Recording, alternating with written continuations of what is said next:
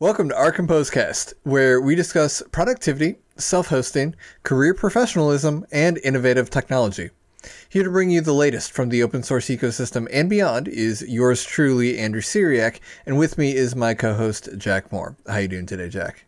I am doing well over here. I'm excited for the format of today's episode. I know we have something a bit different going on with the interview, but I want to ask, how are you doing over there? I'm excited about this little switcheroony here. I was able to grab an interview with one of my buddies, so I will introduce that in a while. But first, we have a couple of articles specifically about open source and how it's awesome and stuff. So I wanted to lead off with Dan Brown's post here. And I actually thought he had gone over this before, but it's just a really well laid out thesis as to how one contributes into an open source project.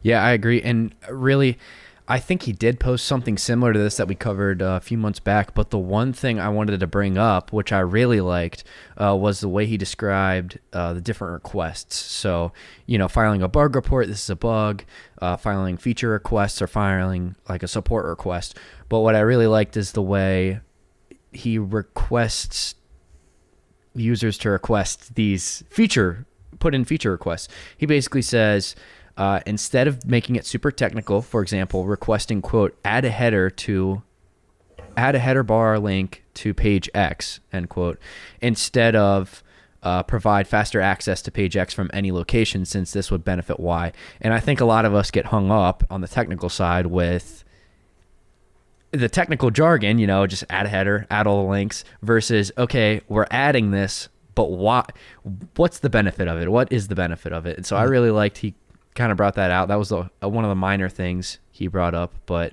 overall the post just kind of goes into how to contribute, where to start contributing.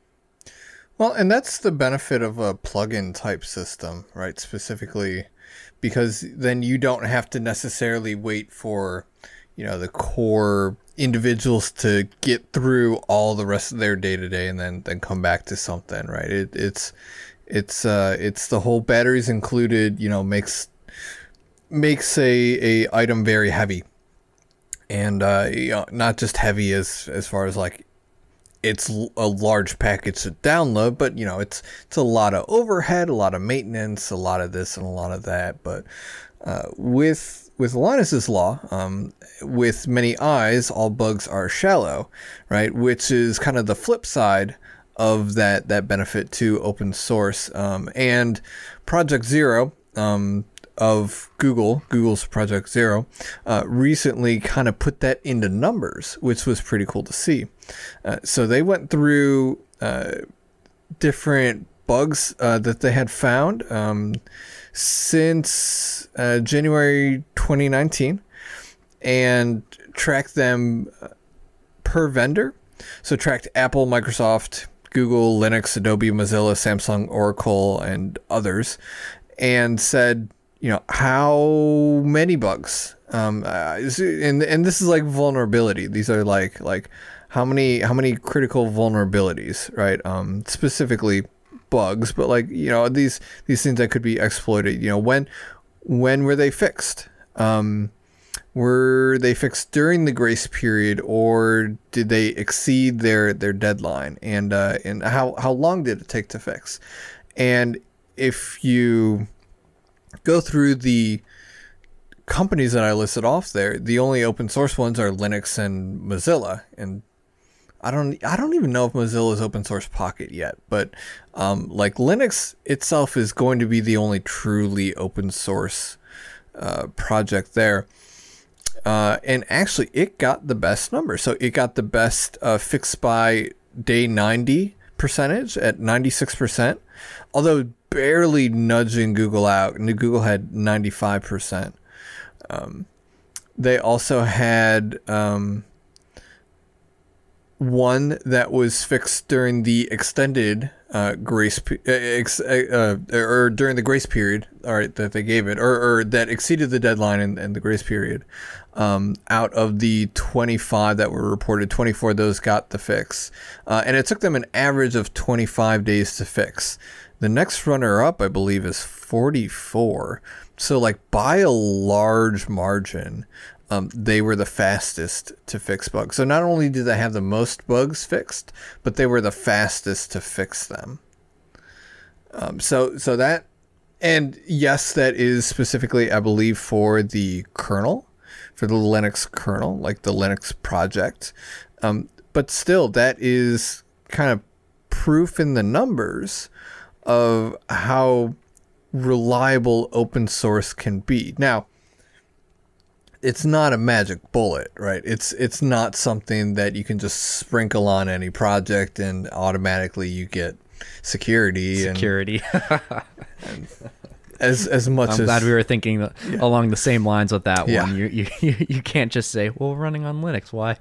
This should be secure. Yeah. Well, you can't just open everything and say you're secure. Yeah, exactly. Everything is open source, therefore secure. That's not how that works. But doing it intelligently, doing it correctly, building a community, building trust, building that understanding and expectation does pay off.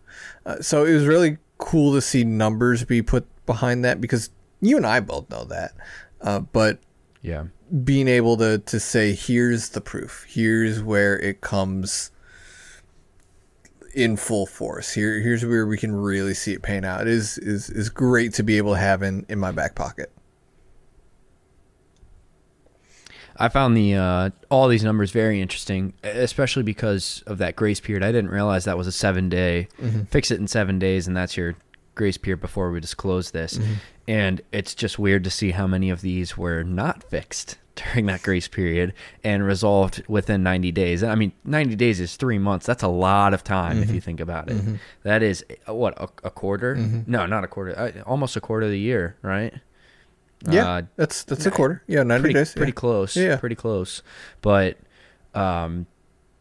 really just, if you think about those types of bugs, I don't know if they were all 0 days, but if you think of these types of bugs just being out there, I mean,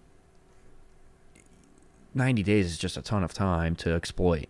So really good to see the numbers were really low for Linux, and I think it just kind of goes to show and prove that, what is it, Linus's law? The more eyes on it, the less it's going to be. The more eyes on it, the more secure it's going to be. I think it's something along those lines. Yes, something along those lines. With many eyes. Exactly along those lines, yes. But I think, speaking of open source projects, we do have a few community and news updates around the projects we host and support. And I'm not going to, again, I've just kind of started to skim through these, go over these. If you really want to see more, they're in the show notes, but I'll just cover the brief highlights here. WordPress moved to 5.9, which is Josephine. Suite CRM 7.12.4 was released. Nextcloud 23.0.2, 22.2.5, and 21.0.9 is released. Canboard has another release out there. FireflyIII has another release out there. And then this one kind of threw me off. Dalabar version 15 was released. So I think the last episode 2 weeks ago, I had discussed how their version 15 alpha was being delayed, but they have since decided that it is released now. So I don't know if it took them 2 weeks to just turn around an alpha into a final baked product, but nonetheless, version 15 is released. And that is all I have for news and community updates. I know we have some of our own developments. If you want to talk on some of those. Yes, as far as our composed developments, just a lot of bug fixes here mainly. One, I believe I mentioned last episode, where journal logs weren't showing up in the Ubuntu OS, which also caused deploys to fail because of Cloud Init, right? So those are kind of together. So a simple restart of the systemd journal daemon fixes that. So that's it. That's easy enough. When we spin up a new VM, just kick the service, kick the daemon. But then in doing research, I also found that Cloud Init has its own command, so we don't have to parse the journal logs to see if it finished for, like a specific text string or whatever. It does have a wait command. So Cloud Init, I think it's Cloud Init status wait, and that will wait for Cloud Init to be done. And then once it's done, it exits 0 or exits non-zero. Nice. So I'm like, that's super handy. So we were really nice. Yeah, I was able to use that. It looks a whole lot better in an Ansible playbook. I'm not parsing the journal and grepping and Sure. It looks nice. It's very clean. So I like that. The other bug fix I had were that logical backups were being deleted, all but one of them, from MySQL.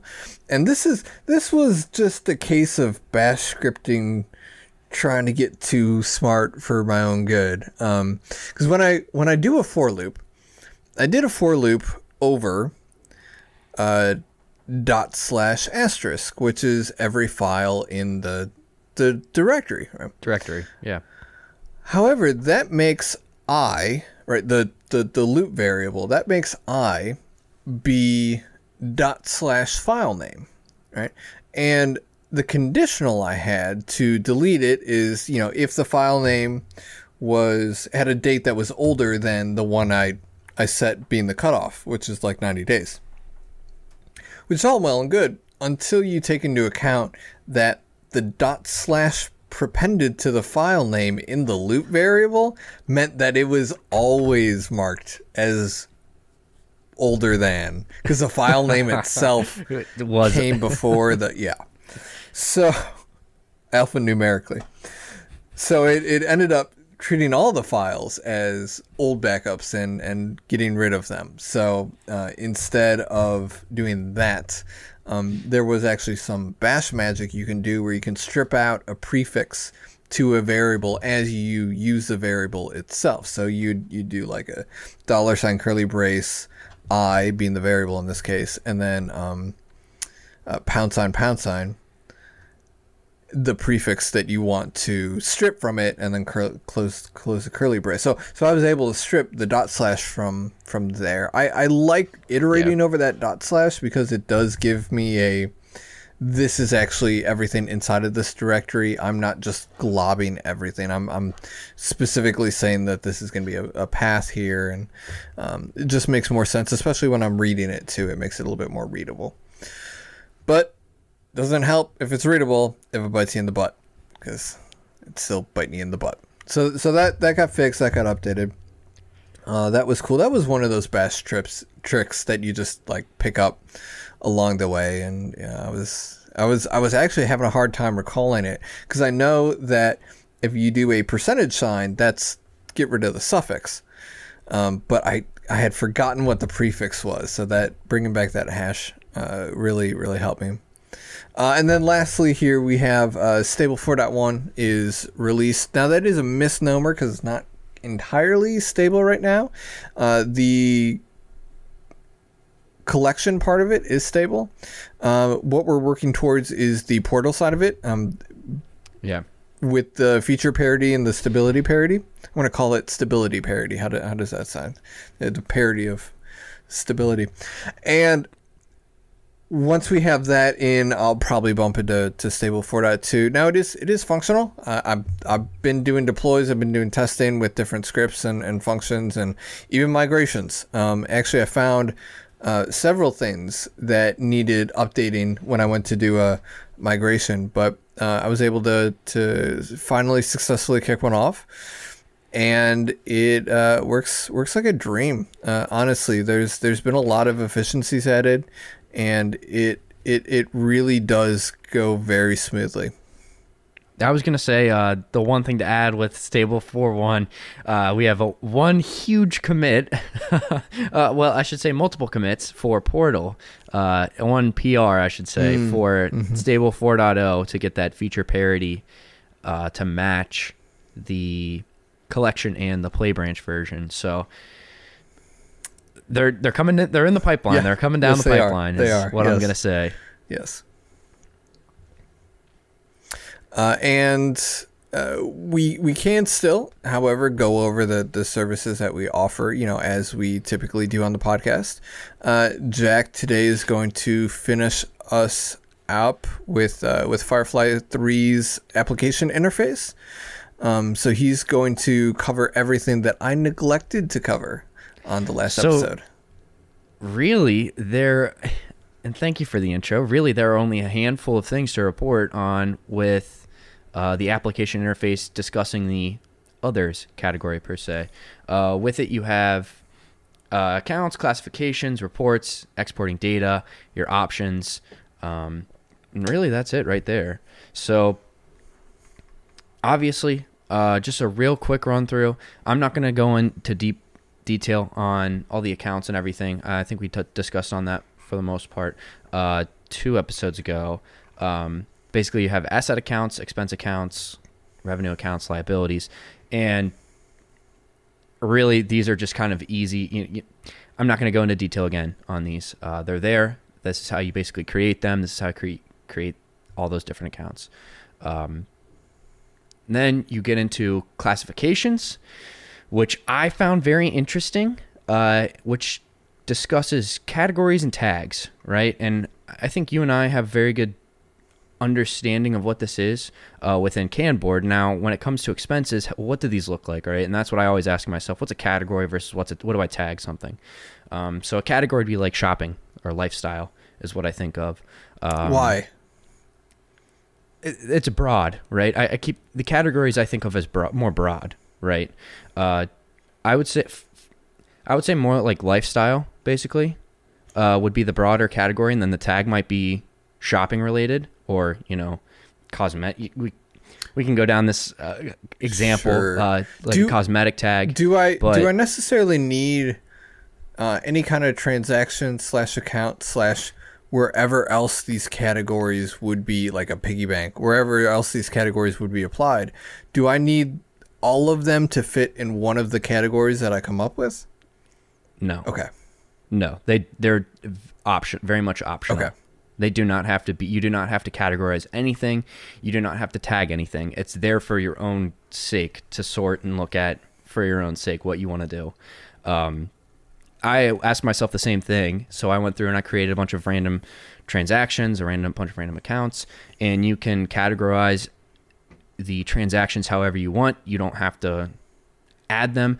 Now, it is worth noting with categories, the category has to exist before you can categorize it, if that makes sense. So you have to have the category there, whereas tags are pretty arbitrary. Tags you can type in, you can tag a transaction and just type in whatever tag you want, and it will just kind of add it in, and it's just like, oh, I'm going to tag this as close. Why? Because I feel like it, because it makes sense, and then you're able to track it through that. So that is the one, I guess, major thing to note. Categories are mandatory beforehand. Tags just kind of when you're entering the transaction. I found especially a lot of those ones that get created on the fly. So tags in this instance, some pieces of software call them labels. When you have that field that gets populated as you type it in, those come in super handy. I found almost as a rule of thumb with temporary ways to organize things. For example, having everything tagged as Q1 2022, right? Because that is a temporary tag that you're going to use for a while, and then you're just going to, it doesn't matter that it's on there anymore. If you were to delete all of them, it's probably not going to matter. Whereas if you wanted to create a category, each time a cycle came back around, you would end up with just a ton of categories that wouldn't make any sense, and they'd be all hanging around. And like when you're doing reporting, you'd have a bunch of zeros because they're all like, it's just nonsense. Yeah, right. Yeah. It's just a bunch of random stuff. Like for instance, and I actually just situated my own personal board, and I did something that I think I talked about previously on the podcast. The way I set up my financial just way of thinking about how I do expenses is that I set it up according to Maslow's hierarchy of needs, right? So I have like physiological at the top, and then safety and belonging and esteem and self-actualization. So like the most important thing is going to be at the top, like getting groceries or, clothes. But sometimes clothes are in esteem because they're like nice clothes. They're not like necessary clothes. So trying to figure that out, and then having clothes as a tag, right? So my category is necessarily being one of those, and then having a tag or a different way of denoting the other thing besides the category, which should be kind of applicable across the board. Sure. I like that, how you do that. Your Maslow's hierarchy of needs. Works. And then I'm telling you, it works. And then that's a good way to categorize everything, right? You can decide how you want to categorize each purchase. And then you can tag it however you need to tag it. So you're right. You can go out and get food. Is it a nice meal? Or is it just something to sustain you? Chicken right? and broccoli, yeah. Yeah, right. So I like that. That's a good example, a good way to think about that. A good way to categorize those types of purchases. So again, not to harp on this, but these are all optional, right? Anytime you create a transaction, you do not have to tag a category. You do not have to tag you don't have to add a tag. So both optional. If you look at the documentation, I have a terrible tag in there. The transaction I created was a work transaction, just a random number. Where is it sourced to the car payment? The description's terrible, but I'm going to have to go through and update it. The tag is payment.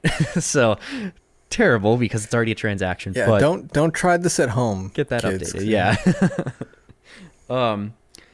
Next, with the application interface, the other types of things that are available is reports. And this one's huge. I really like this one.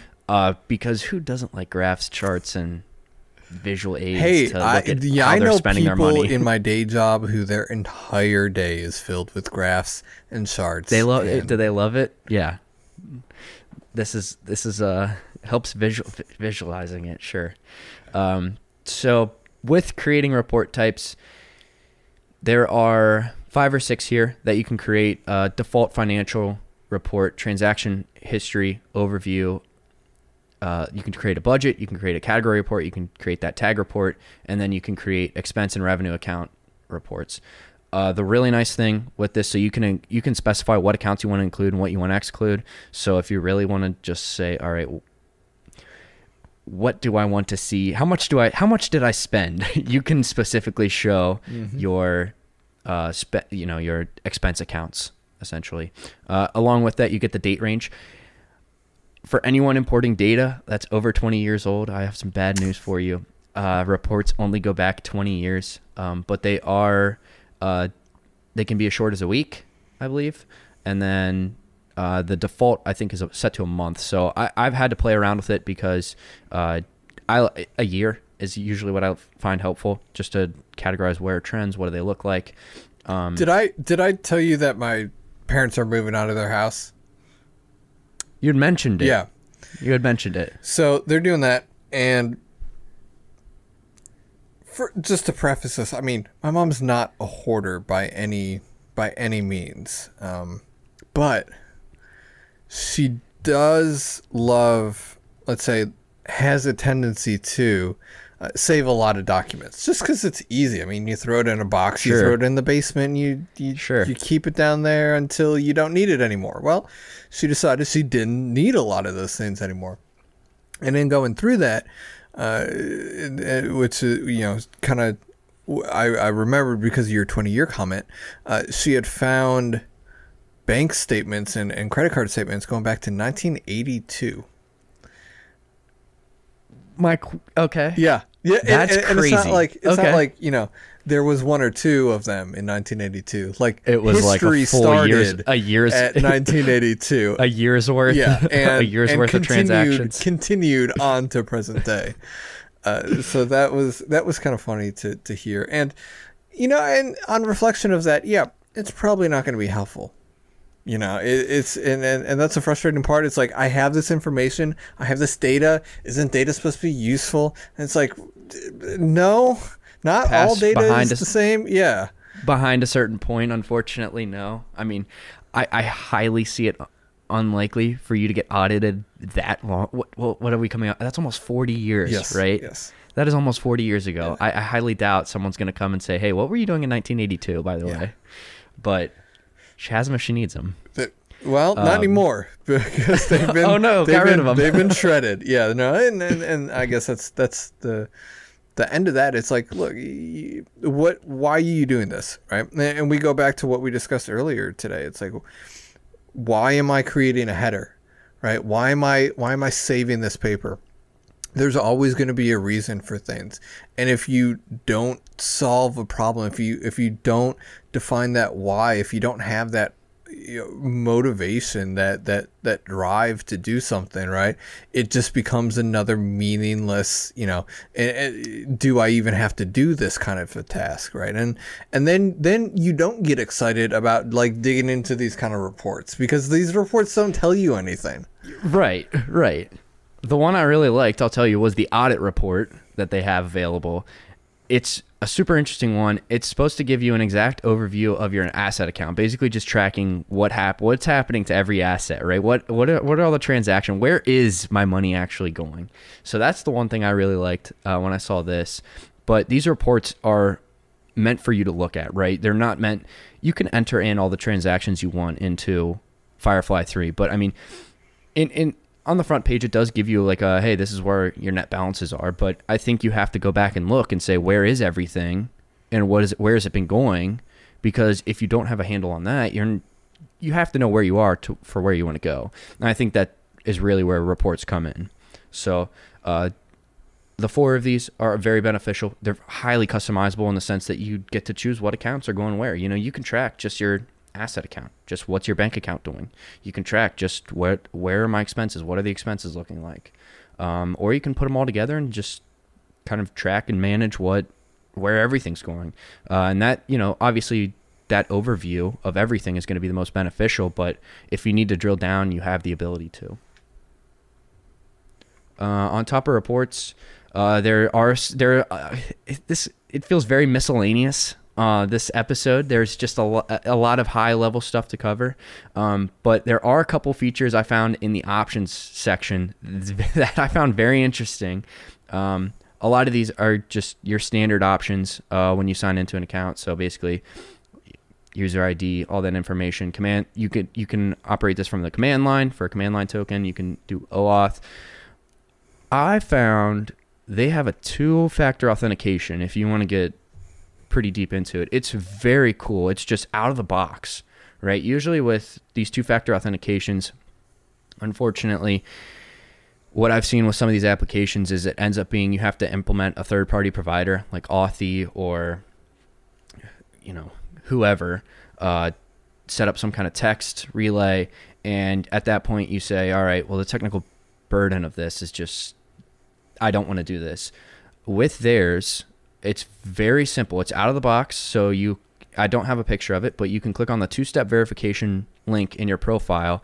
It shows a QR code, and then it shows the, if you want to do it manually, it shows the recovery codes, I believe. I don't know. I don't think they're recovery codes, but it shows basically the 8 characters, and I think there's 64 of them that you can add into, say, your Bitwarden instance.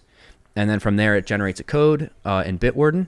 You take that code and you put it in your 2-step verification, and then it asks you for a second code once it's generated. And so this one really stood out to me because I don't see that very often on these types of applications. Usually it's forcing you to roll your own. So pretty cool to see that one. And then the other one, obviously, if you just are absolutely done with Firefly, you have the option to delete all data. You can delete, it's a weird one, whatever you want, kind of. It's not just a delete all, it's like a delete a specific set of things. So I found that one very interesting as well, just because usually you see the delete all as opposed to delete your accounts, delete your asset accounts, delete your expense accounts. So a little bit different, but it's a cool feature. And then the last thing I wanted to touch on really was the currencies. And this one, obviously, I don't know if the developers are European. By default, it actually shows up in euros. So your instance when it's deployed is set in euros. So unfortunately, I went to create a transaction the first time, and I tried to switch the currency to US dollar because we're based out of the US. I'm not transacting in euros.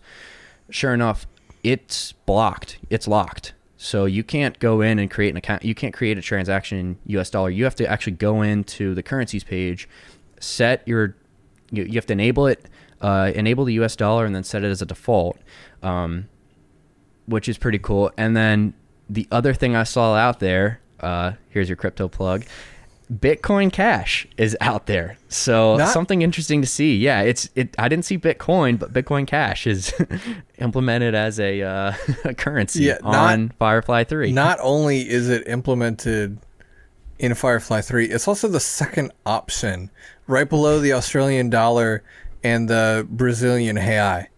And I did see that when I was deploying, and I was like, that is so cool.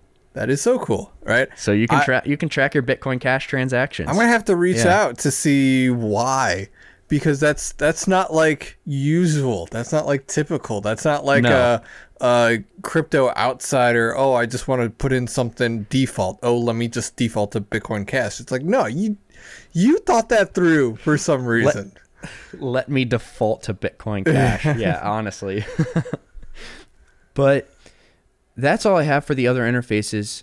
The big one we covered was classification. Obviously, categories and tags are important. Mm-hmm. Reports, everyone loves a good chart, so I'd highly recommend checking those out. At least once a quarter, it's nice to look at that kind of stuff.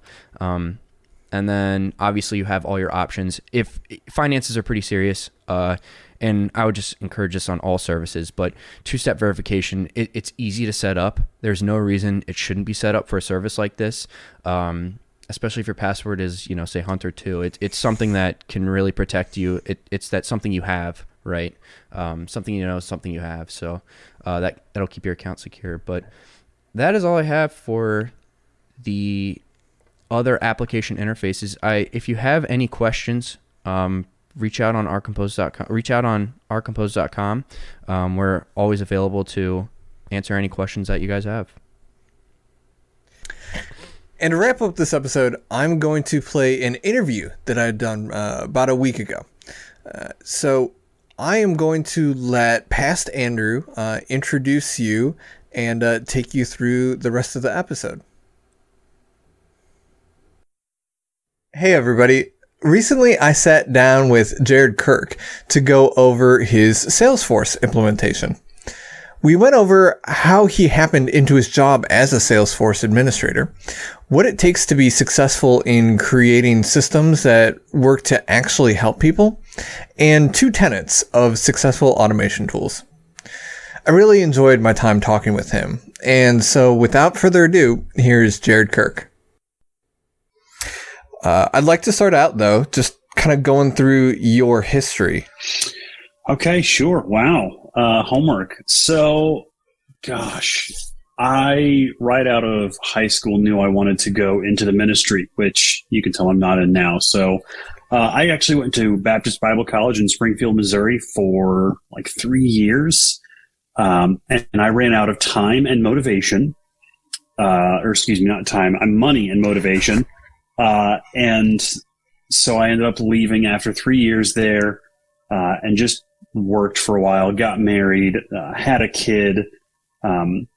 And for the first several months, of being married, I was in, part-time jobs, just one-off jobs, things that were not careers. One of them, I worked at like a rent-to-own place. So, I mean, just super non-impressive background, in all honesty. I remember being on the back porch of my father-in-law's house that he owned and was going to rent out to people, but he let us live there so that we would be the landlords of a few other properties. I was on the back porch of a house that wasn't mine, having been fired from yet another job, and I was just praying, God, you have to provide for my family because I clearly can't. And within about 2 weeks, I got a call from this company who I had some ties with, loose ties though they were. And it's a very niche company. We work with bleachers, athletic equipment, anything in a gymnasium. And I knew nothing about any of that. I mean, if I ask you, what do you know about bleachers? I sit on them occasionally. That's about it. That's what everybody says, and that's where I started. And I've been there for 7.5 years now, and I've worked my way up from basically being a secretary for the service manager to doing a majority of the quoting for our service department. I have brought us over. When I first started, we had like 3 different systems that we worked out of. And this, I think, kind of starts leading into some of what you were wanting to talk about. We had 3 different systems. We had something called Blue Folder, which was awful. We had Salesforce, which we didn't really use, to be honest. And then we had my favorite system was this really tall set of filing cabinets with just so many folders stuffed with paper. And it was a nightmare. Really, it was to look anything up. There was no true organizational system in place. I'm a somewhat organized person by nature, so that bothered me to my very core. And I set about trying to make some changes to that, and that's kind of how we got started in Salesforce. So do you want to talk more on like what you came into and like what irked you? Like why did you feel like that wasn't working for you? The organizational system. Yeah. Just because when you've got the multiple systems, you are entering the same information multiple times. Otherwise, you don't have consistent records. And if somebody else who is also working on that project or that job is going to answer a question for a customer or try to get more information on it, or if you hand it off to someone else and they look in the wrong place, they may have outdated information or just incorrect information. Some of it was organized by date. Some of it was organized by internal job number. But then you have to ask which internal job number, because we had multiple sets of internal job numbers. It was just difficult. And that for me was very difficult. And it's difficult to train someone. I think I was the first new hire at this company in, I want to say 9 years at the time. So training me was not something that had been really considered. One of the first projects that I sort of took on and tried to make my own was to find a set of standards and sort of map out what the flow of any given job might be. And the thing that was always thrown was, well, everything's custom. Yeah, okay, sure. But also everything follows a sort of a generic pattern. So find those patterns that the custom things can work inside of. And so I made a flow chart of how that worked, and it's evolved a lot since then. But that was sort of the start, because I was able to, like, data-driven show, here is sort of the choke point where everything is getting stuck at. This is what we need to address. Like, if we're looking at updating a system, this is what we need to deal with. So when you presented this, did you have any like suggestions, or is this something that kind of bubbled up your feelings and your ideas about this kind of workflow? I didn't know what I was getting into at first, honestly. I could point out, okay, here's the problem. And the solution, generically speaking, was, hey, we have a lot of data entry. We have a lot of information that's really not aligned. It would make a lot of sense to get out of all of these systems and either pick one that we've got or choose a new one. You know, just something that we can do everything we need to inside of. I mean, at the time, again, we used Salesforce, but it was just to keep track of, like, generically speaking, I spoke to a person. Generically speaking, we did a quote for them. What was that quote? Can't tell you. Who'd you send it to? Not sure. When did it happen? Great question, you know? there was a lot of that. I don't know what I'm doing. So the president of the company comes to the meeting where I'm kind of showing everybody that, hey, this is what I've observed. President of our company has always been very open to people taking initiative, which has been great. And so he said, okay, great. Fix it. Pardon? He said, yeah. You want to go to one system? Great. Find a system. We'll do that. Oh my gosh. That's a huge thing for somebody who had no idea what he was doing. And so, I started doing as much research as I could, asking the questions that I knew to ask. And we landed on Salesforce, being something that we weren't fully utilizing and could utilize better. And then if we upgraded one level, we had all of this opportunity to sort of build our own system in Salesforce. We ended up spending, I think, like $20,000 to hire a third-party company to come in and help us just build out what we were looking for. And how it is with all situations like that, they get you about 75 to 80% of the way to what you want. And then you don't know the right questions to ask, or you don't know the problems that you're about to encounter. You say, that looks great. Thanks. And then they leave and want to charge a lot to come back. So you just kind of have to figure it out as you go. I kind of like peered over their shoulders as much as I could to see what they were doing and how they were doing it, kind of how the pieces connected. And so to get in and sort of manipulate it was, my first thing I had to figure out. And then from there, what I have really enjoyed has been, Salesforce has some really powerful automation tools. I think that any sort of platform needs automation tools, and they need to be broad, like large in scope, but simple in execution. Like they need to be simple to understand, to operate.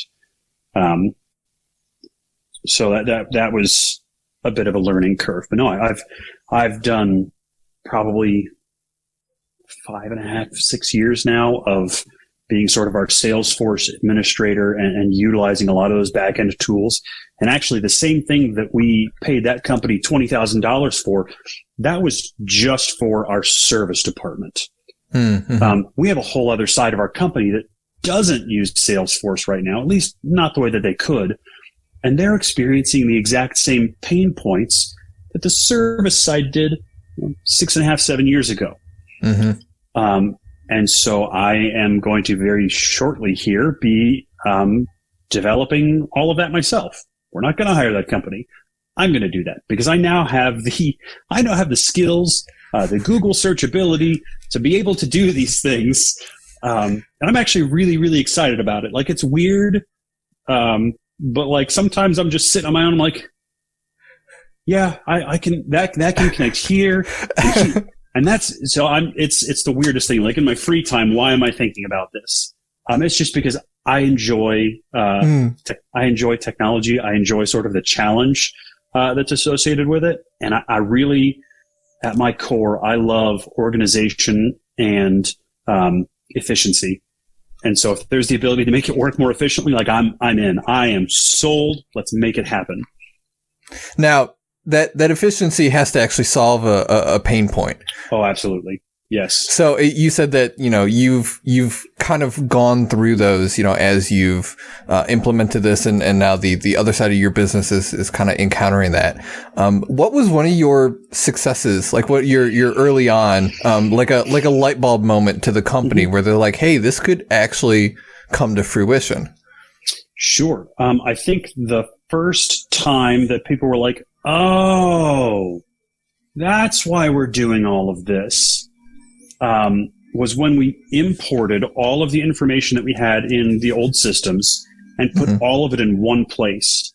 There is the ability to run reports in most CRMs, and to be able to run a report on all of the various service requests that we had done to that point, to be able to segment them by years or by months or by weeks or by fiscal quarters, And by, was it a service call or was it something that we quoted first? It was just, we're like, oh, wow. Like that's actually really useful. So that's where our money is going. Oh my gosh. That was, I think, the moment that it occurred to everybody else that this isn't a terrible idea and we should probably put the information in. Good information in, good information out. Absolutely. Very valuable lesson. A very important way that I try to look at it, and I'm not always successful, but I really do try, and I advise others as well, is don't walk in and just say, well, that needs to change and that needs to change. This all needs to change, because to do that is foolhardy and really genuinely undermining the time and effort and years, in some cases, that people have put into what's happening right now. What's happening today is a result of the culmination of years of, at that time, innovation and organization. So to really solve any problem, you have to first understand why it's landed where it has. And to continue that conversation, I think what you're talking about is the culture, right? You have all this weight of all the years that's come up, and the way people are used to working together and working with what they have, and you have this culture that has evolved out of that. Now, when you implement a type of system like that, when you're changing the way people work, you're in essence changing their culture, and a lot of people are opposed to that, right? Absolutely. So, like, what did you run into, or what did you take away from having gone through that culture change with your company?